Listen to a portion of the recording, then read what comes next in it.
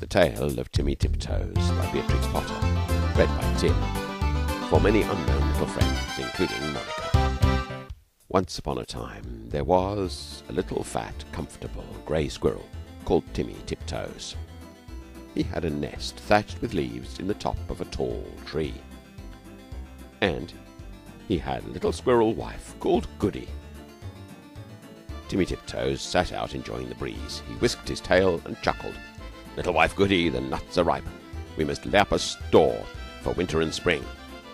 Goody Tiptoes was busy pushing moss under the thatch. "The nest is so snug, we shall be sound asleep all winter." "Then we shall wake up all the thinner when there is nothing to eat in springtime," replied prudent Timothy.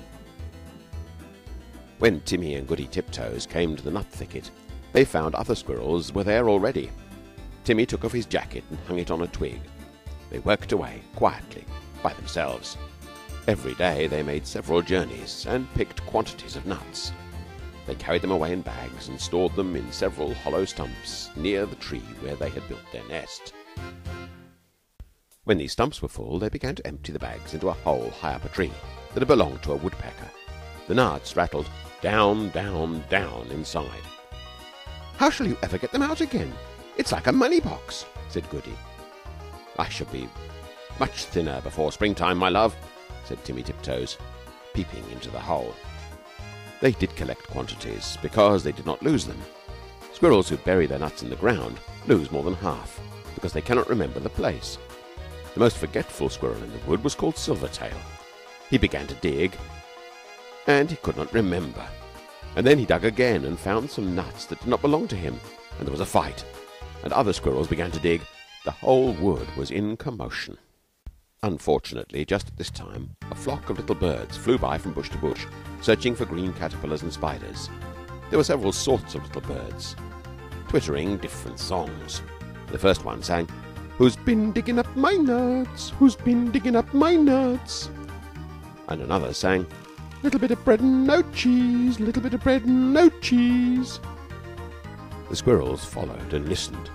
The first little bird flew into the bush where Timmy and Goody Tiptoes were quietly tying up their bags, and it sang, "Who's been digging up my nuts? Who's been digging up my nuts?"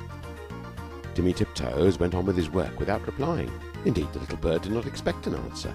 It was only singing its natural song, and it meant nothing at all. But when the other squirrels heard that song, they rushed upon Timmy Tiptoes and cuffed and scratched him and upset his bag of nuts.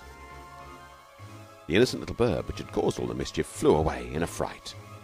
Timmy rolled over and over and then turned tail and fled towards his nest, followed by a crowd of squirrels shouting, "Who's been digging up my nuts?" They caught him and dragged him up the very same tree where there was the little round hole, and they pushed him in. The hole was much too small for Timmy Tiptoes' figure. They squeezed him dreadfully, and it was a wonder they did not break his ribs. "We'll leave him here until he confesses," said Silvertail Squirrel, and he shouted into the hole, "Who's been digging up my nuts?"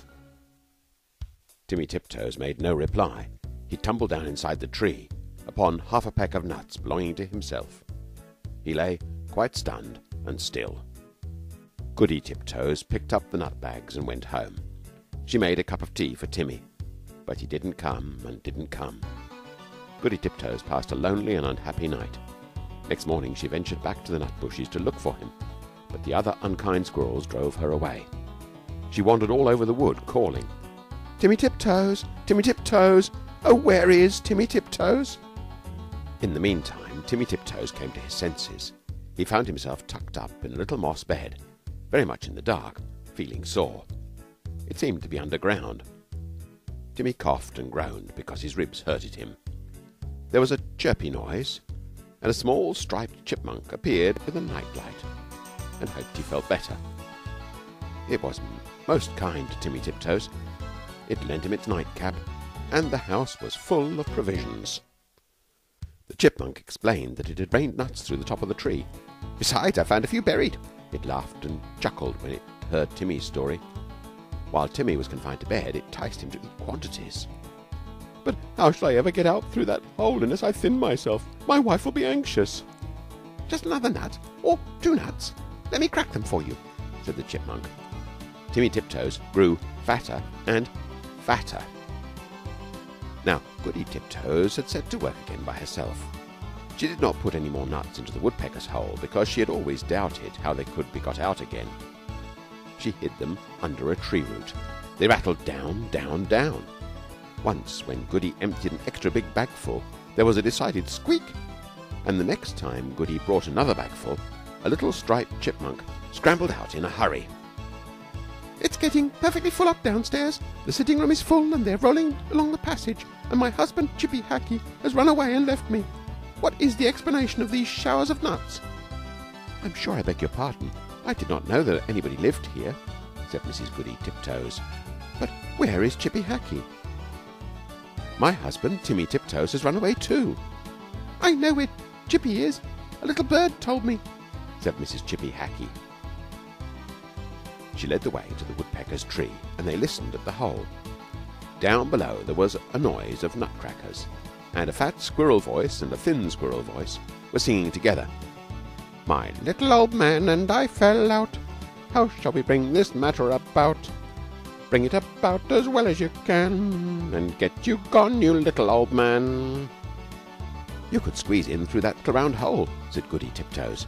"Yes, I could," said the chipmunk, "but my husband, Chippy Hackey, bites." Down below there was a noise of cracking nuts and nibbling, and then the fat squirrel voice and the thin squirrel voice sang. "For the diddle dum day, day diddle dum dee, day diddle diddle dum day." Then Goody peeped in at the hole and called down, "Timmy Tiptoes! Oh, fie, Timmy Tiptoes!" And Timmy replied, "Is that you, Goody Tiptoes? Why, certainly."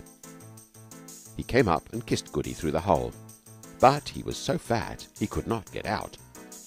Chippy Hackey was not too fat, but he didn't want to come. He stayed down below and chuckled. And so it went on for a fortnight, till a big wind blew off the top of the tree and opened up the hole and let in the rain. Then Timmy Tiptoes came out and went home with an umbrella. But Chippy Hackey continued to camp out for another week, although it was uncomfortable. At last a large bear came walking through the wood.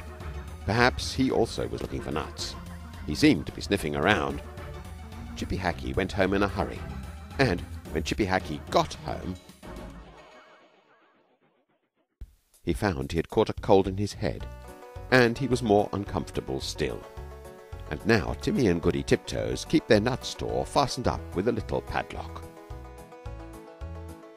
And whenever that little bird sees the chipmunks, he sings, "Who's been digging up my nuts? Who's been digging up my nuts?" But nobody ever answers. The